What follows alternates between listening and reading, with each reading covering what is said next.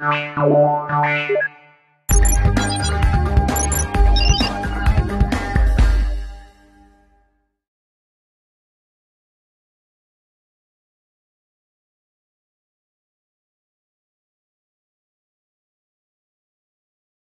name is Christopher Kennedy Lawford. I'm an advocate for substance abuse disorders and recovery, also the physical illnesses that usually follow people into recovery, like hepatitis C and HIV.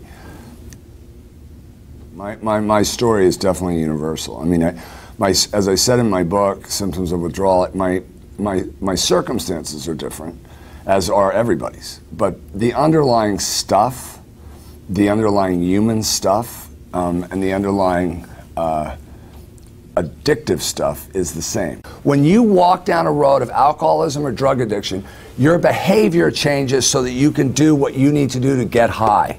Now, it's a medical, it's a physiological, it is absolutely, nobody out there can understand, unless they walk in the shoes of an addict or alcoholic, what that compulsion feels like. It's not just about just saying no. Addicts and alcoholics can't just say no. If they could, they would, trust me.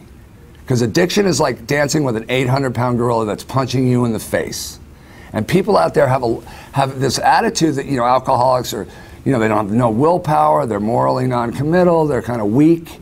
You show me anybody that's danced with an 800-pound gorilla that's been punching you in the face for 20 years and lived to tell their story, and I will show you one committed, willful, strong human being. And that's what I found in recovery.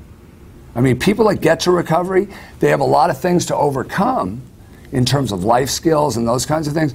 But once they do, they can be enormously productive.